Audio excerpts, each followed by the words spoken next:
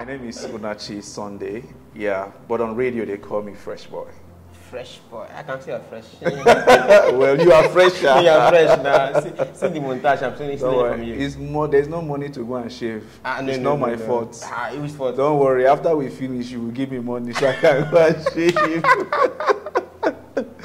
What was the secondary school experience?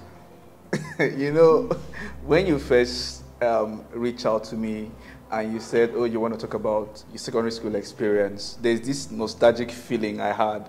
And I was like, what came to mind? Wait, how can someone want to do a podcast that is about secondary school? Like some of us left secondary school many, many years ago, you know. But it's fun. The secondary school I attended, so I went to 2 secondary schools, coincidentally. Yes, so I have 2 experience. One was a full day school, so I had my GSS 1 to GSS 3, and then SS 1 I left because the reason why I left was the sciences in that place was really not as I expected, because I want to be in the science class.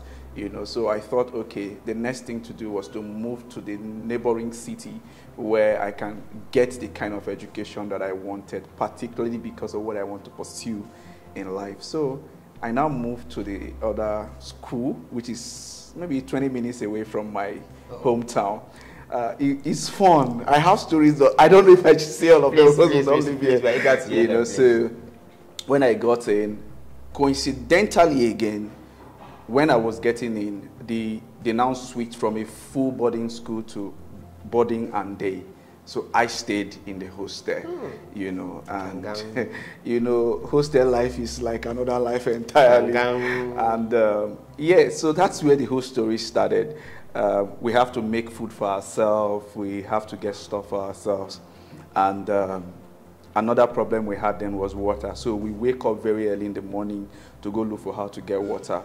But I saw Shege, maybe Shege Banza, because one of the seniors then, I will get water as early as I can, keep close to my bunk, you know. Before I wake up, he has carried my water. I mean, I was a senior student in SS1.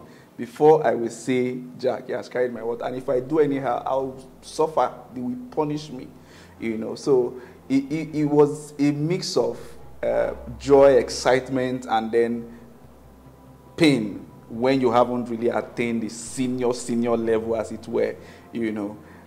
Today, when I see him, he's a practicing lawyer right now. When I see him, we laugh over what he did to me in secondary school, you know. But it was fun. Yeah, my secondary school was really filled with fun because I think I used to be a bookworm. I wanted to be a doctor and maybe a communication expert along that line, because at an early age I started modeling how I present on radio and all of that. So I love listening to radio. So I was looking at maybe when I become a medical doctor, I could use the media platform to educate people on health issues and all of that. But I don't think that's the path that God wanted me to go. So at the end of the day, we're here, and too many stories to tell. But as you ask the questions, I probably will delve more. But one thing I will never forget in my secondary school days was the fact that there was a time I ran out of food. I think it happened twice. I ran out of food. And where my aunt lives in the city I was, from my school, you can trek like 45 minutes. I didn't have 1 kobo. I had to trek. When I trek, I got there, she gave me some food items. She didn't give me money to enter Okada back. I trekked back to school. I couldn't even cook what she gave me. I slept. So I had a lot of, you know, sad stories, sad moments, and yeah. But at the end of the day, I think it shaped me. The whole thing that happened really shaped me because of my upbringing. I spent more time studying. And in my class, at different times, there was no first position. I mean, between the boys and the girls, everybody was like on fire. And the secondary school I attended, when we were in SS2, we were over 250. In class? No, different class. The number of students in SS2, because we have A, B, C, D down to F. Yes. You know, but when we got to SS3, we were less than 50. A lot of people ran to what they call miracle centers, you know, and those that ran were running because they feel that the school has an history where people don't pass their WAEC or NEC or whatever it is. So for those of us that stayed, means that we're ready to face the battle, and we started preparing ahead of it. I don't have the resources to be able to start going to a miracle center because I will suffer. I don't have it, so I had to stay put. It's either you read or you fail. Do you understand? And I had to take the bull by the horn. We wrote our mock, you know.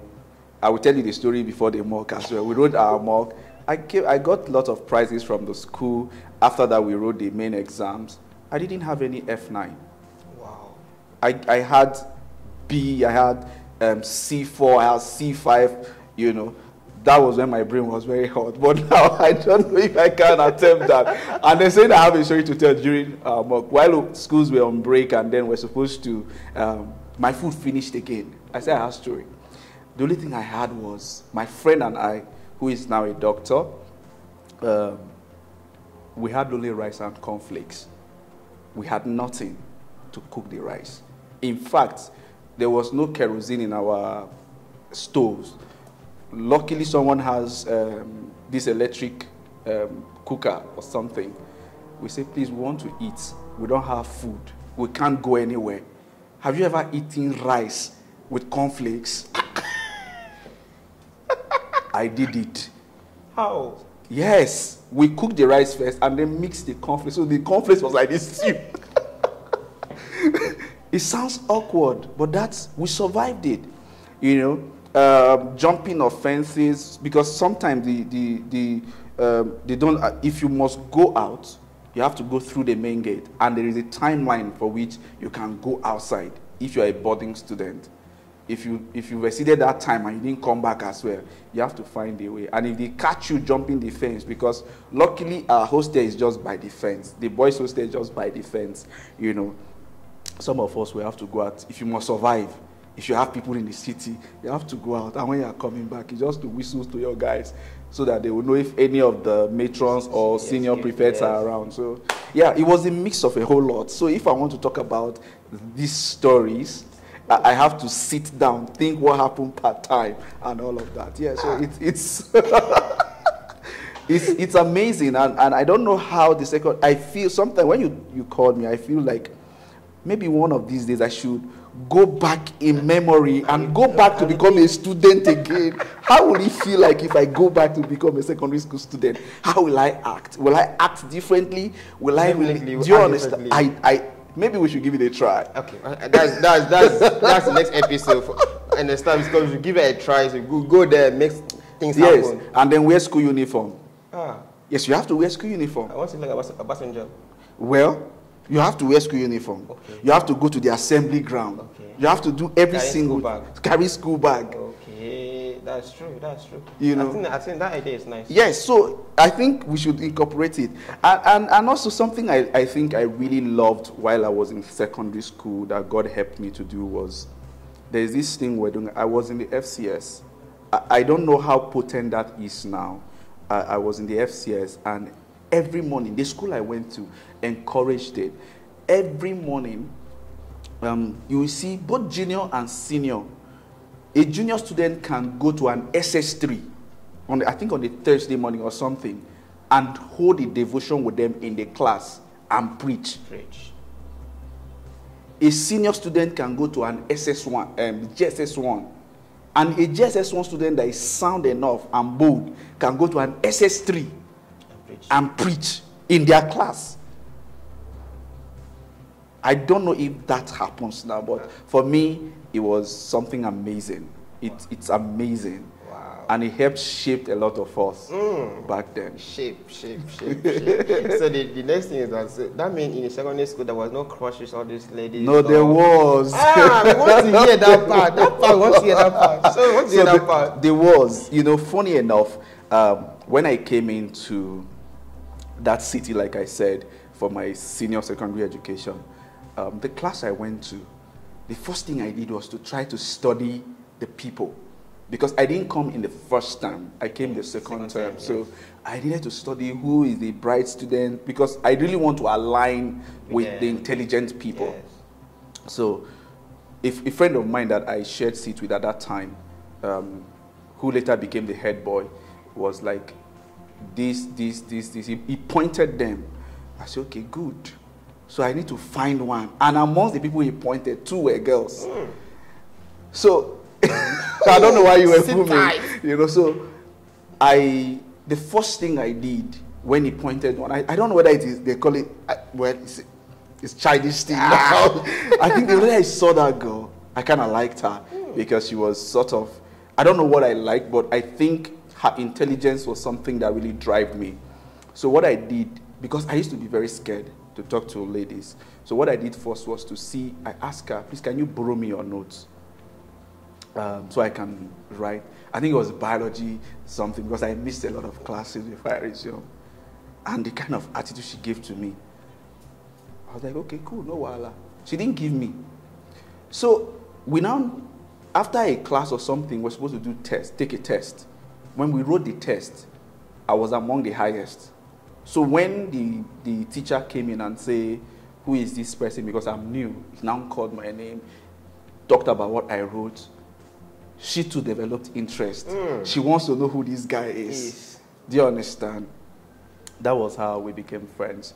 I kind of liked her, But of course, she was a friend that I deeply had crush on.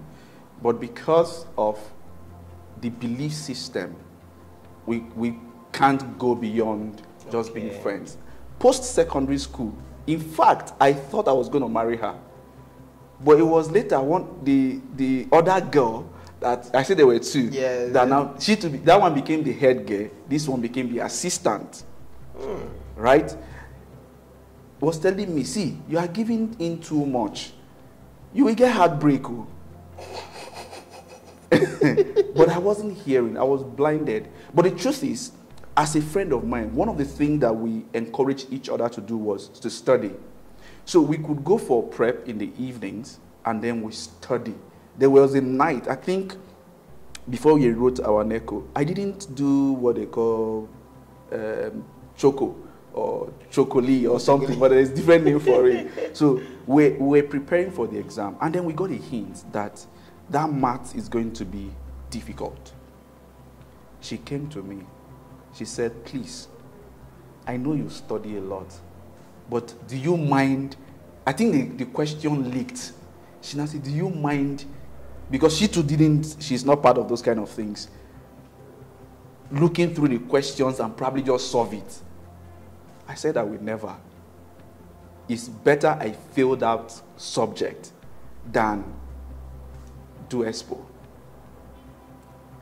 This girl cried. It was that moment I made a resolve that post-secondary school, I'm going to keep her. Do you understand? After the whole thing, I said, see, if I fail this exam, it's fine. Don't worry, I will find a way to rewrite those things. The next morning, when I went into exam hall, I saw tough questions. The only thing that was playing in my head was what she was saying yesterday. Well, I almost regretted, I should have asked her, have you seen the question? Let's see if I can look at it. But I still did what I can do. I think in that maths, I had either a C6, no matter, regardless of the difficulty. Yes. So I didn't even feel, so a whole lot of story. After that, so I think she was my only crush in secondary school. I didn't crush on anyone. I didn't even have any serious relationship. The only people I have around me are people who will encourage me to study.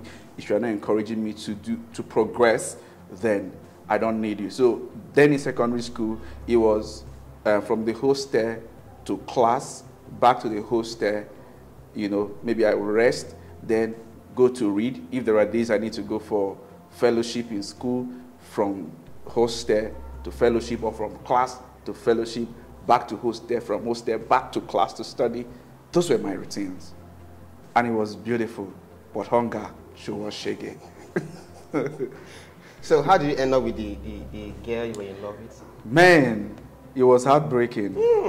Yeah, it was really heartbreaking because at the point when I left the city, I went back to my village, you know, to start thinking about what's the way forward, how do I move forward with my life, you know. I picked up a teaching job, you know, and all of that, you know, before I would further my education. I didn't want to be idle because I know when you are idle, your brain will just start diminishing and all of that. So I picked up. So once in a while, I would go and visit her.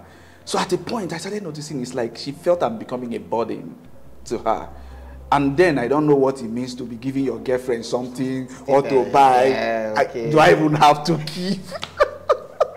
So I don't understand what it means to really be in a relationship, you know. And I'm talking about, at this point, I think I was either 19 years or 20, you know. So I didn't really understand all of those. So I kept on going until I now left the village. I now traveled. I came into Abuja first, applied to go to the university and all of that. So I didn't have the opportunity of visiting her as often as I used to do. And I didn't have a phone at the point too. Do you understand? So communication literally dropped. But anytime I travel and I go to Benue, the first, before I will go to my parents' house, I will stop to see her face. You know, I really loved her. Like I said, after I wanted to take the relationship further after secondary school, and maybe because of the distance, I don't know, because she never told me. She started slacking, or maybe she found someone else who was maybe in better position to love her than I do, and all of that. So that was how it ended. I tried talking to her, but she started snubbing me. You know, it was painful because I felt I like this girl. Do you understand? She was like my first person I could develop feeling for, and the feelings have to die. You understand? If you keep loving someone and they don't give it back to you, it's like trying to push a mountain that is bigger than you. You will end up injuring yourself. So why not relax and then find a path that you can go and grow? Wow. Well, so those periods that you're going to her house that you don't know how to buy things for her, that period, was she cooking for you and eating the food? No. She was staying with her parents. So it wasn't really about what I would eat. It wasn't really about what she was doing for me. It was just the fact that I liked her. I just want to see her. Just, you know, when you like someone, you want to be with the person. So I felt every opportunity I had to be with her was a big one for me. We really hanged out, you know, because now person we get money, hang out, you know, there's a popular saying that we are outside. Now people don't shout we're outside again. We are inside. If you're outside, you know what it means. So I really had that resources. So I just go there, see her. After a while, I go back home. So that was just it. We just talk. So I probably feel we lost the center of attraction, or what really holds us together. It wasn't properly defined. If it was defined, maybe we would have still been here. But I'm glad it didn't happen, because maybe God has a way of trying to make things happen. You know, then it was painful, but I really had to move on. That was where the other of her friend that I said started emphasizing, guy, you need to move on. That one is my friend as well. She's like, you need to move on, but because she knows how much I really cared about her. So at that period of heartbreaking, that means you didn't eat food. No, how will I? Omo, you still have to eat too. See, it is only foolishness that makes someone to say he's heartbroken and cannot eat. You want to die? If you die, that person will still love somebody else. So why are you not eating food because the person left you? Is the person not eating food? If you don't eat, will he bring the person back? It's not possible. At all. So eat food, be happy, and move on. Those who value you will come for you, not because of what you have to offer in terms of monetary value. You know, people should be with you because you have value to give to them to improve their life and all of that. It necessarily don't have to be money. Money is secondary. Yes. If your personality is good enough, they can communicate with you, they can feel safe around you, you know, you help them to find purpose and all of that. I think that for me is the most important thing. So if someone breaks your heart and you want to kill yourself, life goes on. I know this episode is boom, boom, boom, boom, boom. So, be right back.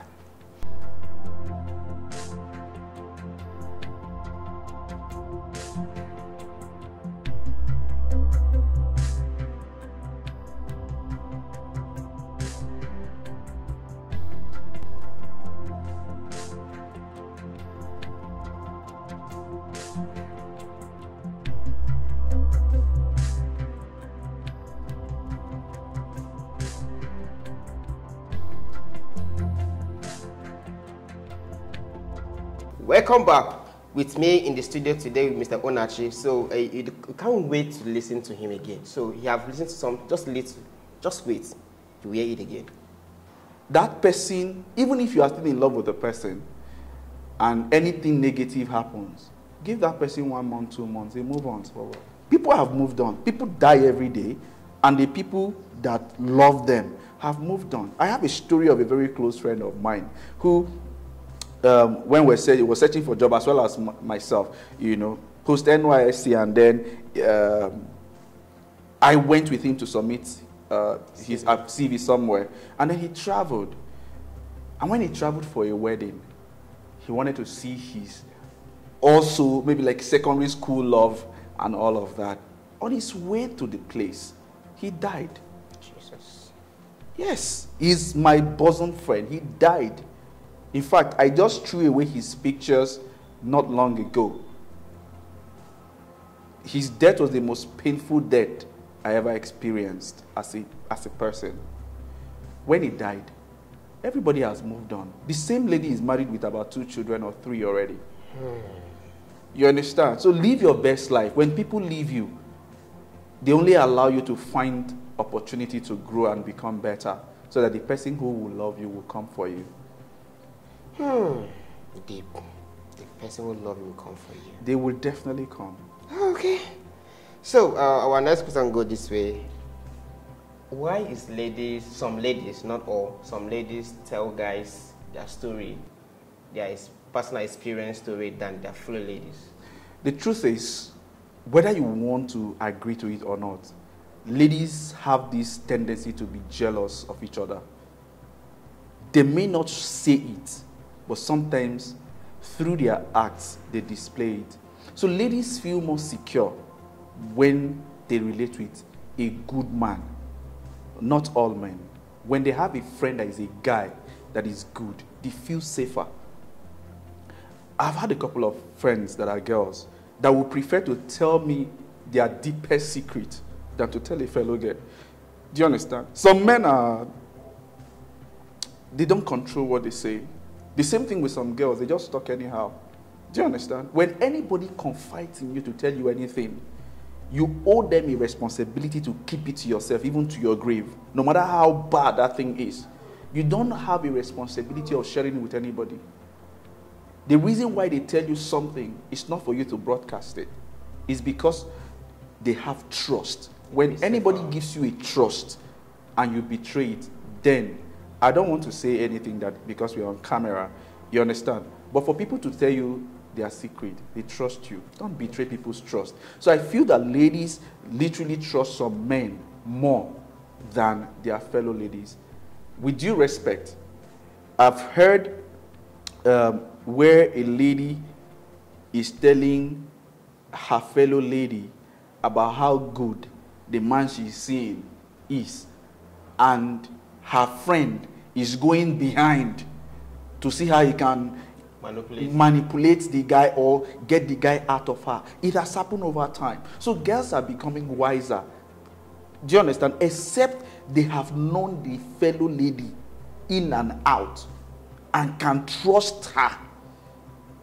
It's the same thing with men. There are men that cannot share anything with their fellow men because they don't feel safe, because men can be jealous of men as well. When they see that, oh, you are doing something, they cannot tell you, but you see their attitude and all of that. if you are sensible, you will know who really is your friend. Your friend should be happy with every progress you make and not act funny.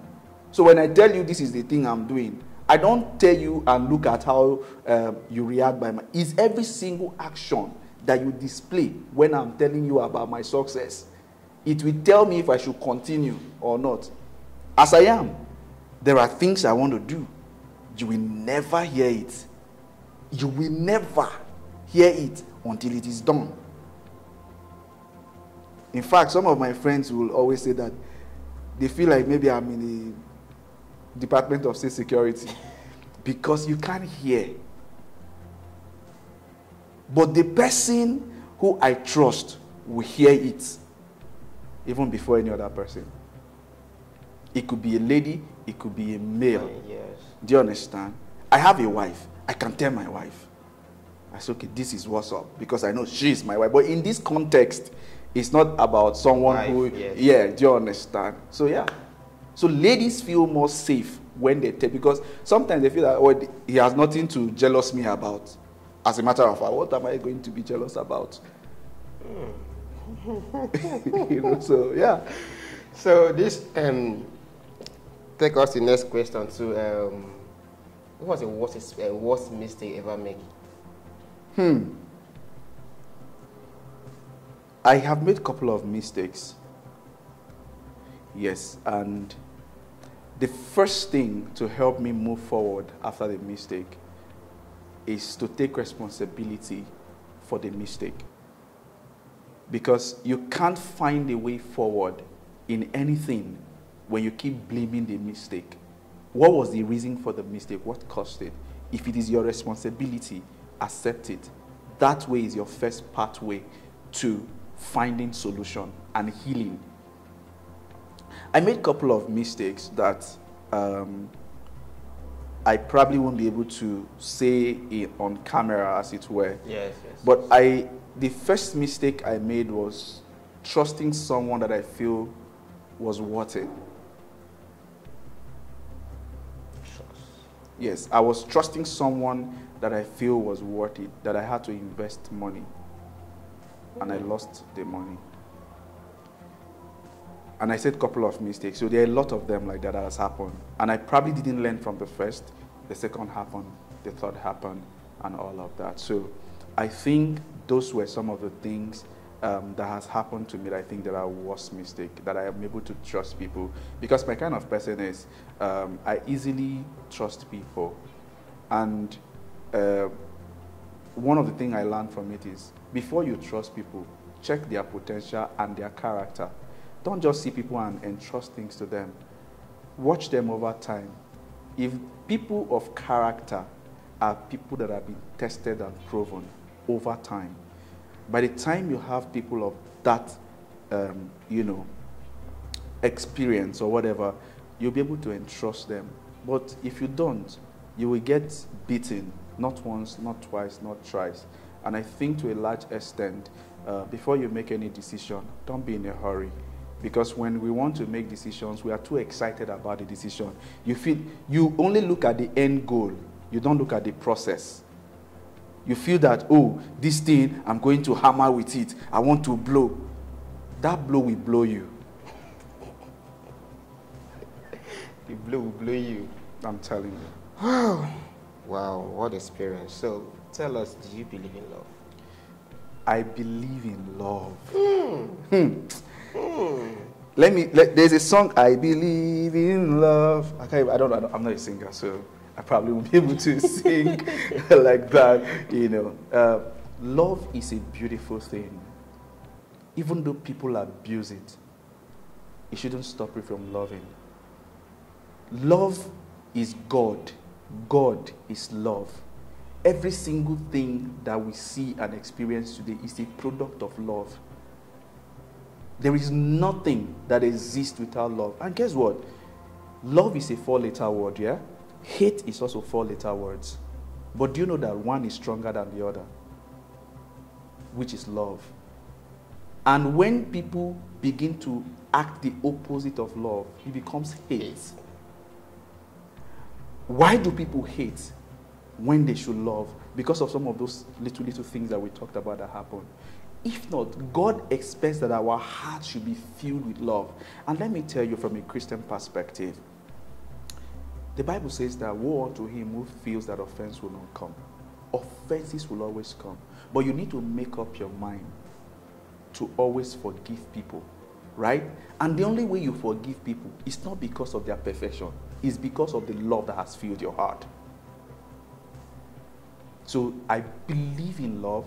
I believe that this world will be a better place if we begin to love as Christ loves. Because true love is not selfish. When I say I love you, it shouldn't be by lips. It should be from my heart. And meaning that I wouldn't do anything that will hurt you because I love you. When I see that you are going to fall, I should be able to stop you from falling because I love you. But the truth is, there are people you want to give love to that they are not willing to accept it. And what is love? It's not by just giving people things. There are people who are going in a certain path, and you say, don't go this path. If you go, you will fall. They'll say, leave me alone. I want to fall. I want to fall. Let them fall now. Say fall is also fall later words. Yes, fall now. So, no wahala. If I want to give you something I think is good, and you don't like it and you want to fall, so it's fine. But try to do what you have to do to express the love that you have, because love is the strongest thing that ever exists. Love, strongest thing that ever exists. Okay. So now our next question go this way, sir. What is a spiritual life like? Well, I don't think there is a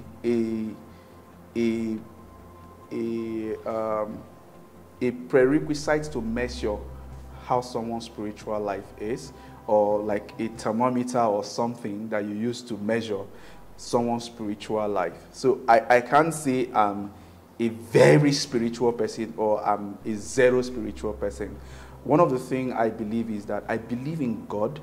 I believe in the fact that Christ came to die and then he resurrected to give me an eternal life. And every day I'm a work in progress. I am not perfect, but through the workings of Christ, I'm growing on a daily basis to becoming like Christ. I may not be at the point I want to be spiritually, but I know with time I can attain a certain level of spirituality as I want. But one of the things that I wrote even this morning on my status is that anybody who refuses to pray is proud. So if you really love Christ and you want to grow spiritually, you need to learn to pray, because prayer brings you closer to the person that you love, which is Christ. Even Christ, that is God, prayed to God. That's true. So I think I'm a work in progress.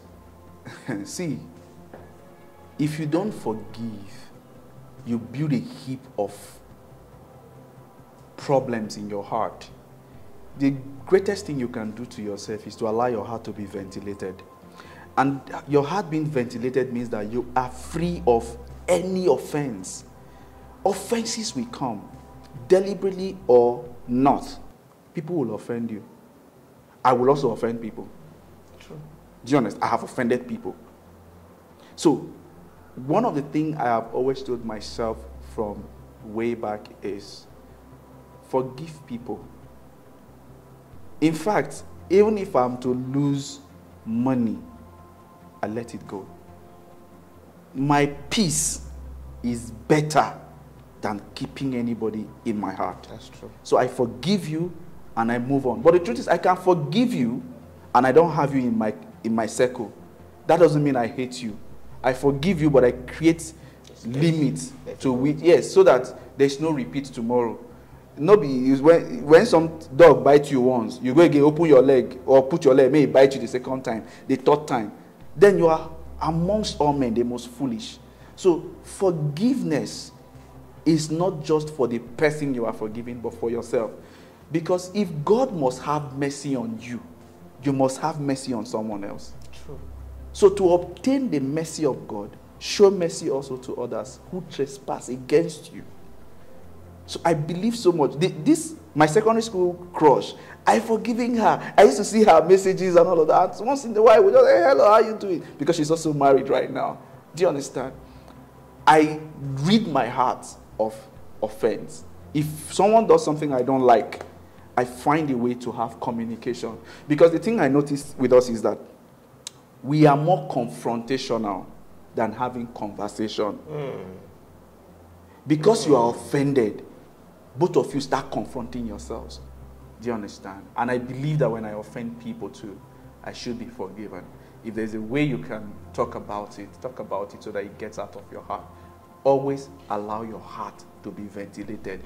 Person waiting for place where no allow air enter, and I ain't go choke die. Yeah, plus they put my nails for do you understand? For soil to. Do you understand? It will keep growing. And the truth is, the more you allow offenses, the more the devil will give you reasons to keep hating. It will just keep building up. It's like you building a house. So it is better you have a talk, fix it, and close it. Fix it and close it. Yes, have a talk, fix it, and close it. This is Rema, don't cash out. Have a thought, you are making me preach on your show. No. Have a thought, fix it, and close it. This is very big Rema. You just move on with your life. You will live a happy life. Thank you very much, sir.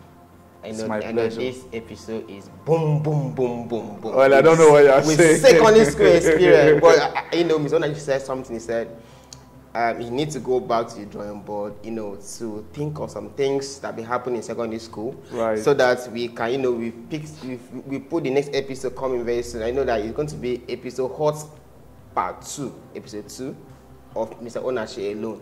I don't understand. Yes, because we will allow him to go back to the drawing board and make sure that he has fixed all those things in place for us to come back. Are you saying I have to go back to secondary school and wear school uniform? I think what should be the next thing to do for you to put on your school uniform, your school bag, when you're talking, say, okay, this is when men were boys, understand? I'm still a boy. No. You're not still a boy anymore. With your wife bouncing. Do you marry? When you're in secondary school? No, I wasn't. Life has happened to me. You see? So it's left for us now to do one or two things for us to do. It's okay. So it's a pleasure meeting you, sir. I'm honored to be here. Thank you so much. I know this episode has blessed so many people. So please, my viewers, I want you to share this story and this episode. Take it to the nation of the world. I know you're going to bless someone else over there. So thank you so much for watching this episode with Mr. Onachi. Thank you so much. Thank you so much. And thank you for bringing back that nostalgic feeling. We are going to bring back the memory. There was this song said, bring back memory, bring back memory. I didn't know how to sing the song though. No, we are the same. We don't know how to sing, so it's okay. We're going to be behind the camera too. Yeah, we have to so we take us on our way this time around to appear on the screen. Yeah, so maybe I have to be the one to host you on your own show. Because since you are asking about our secondary school experience. Even the time my secondary experience is something that nobody wants to hear the experience. Why won't nobody hear? If you hear the experience.